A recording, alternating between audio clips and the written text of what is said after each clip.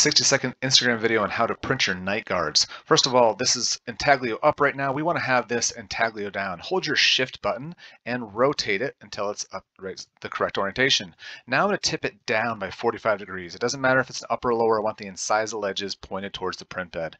Now you can rotate it if you want, not necessary, but I'm going to go ahead and do that just for this video. And now we need to have a base to print it on. To do that, I suggest you download these platforms from my website. There are some other options out there as well, such as the VU base.